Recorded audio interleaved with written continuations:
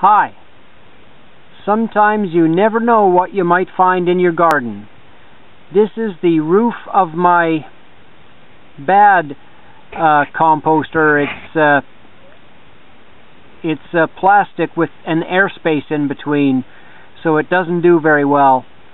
But there was this gray spider living in it last year, and she was very nice, but looked really mean. And she laid an egg pouch thing, and they finally, hatched. And these are the little spiders. They look like little spots of gold, about the size of a head of a pin, maybe a bit smaller.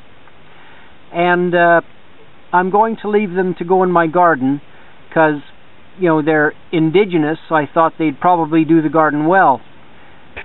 So if you know what they are, let me know, and if they're good or bad for the garden, please let me know. Now, my father and myself disagree. He would just take poison and kill them all, because they're in his garden. I say, if you... I think I have one on me. If you work with nature, nature will work with you. So anyways, if you know what these little guys are, guys and girls, let me know. Bye.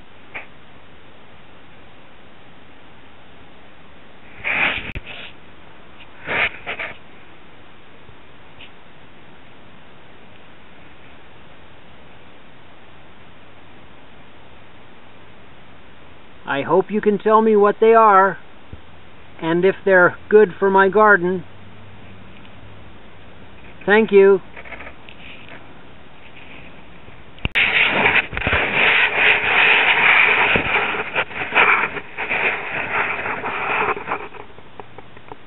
Oh my. What shall I name them?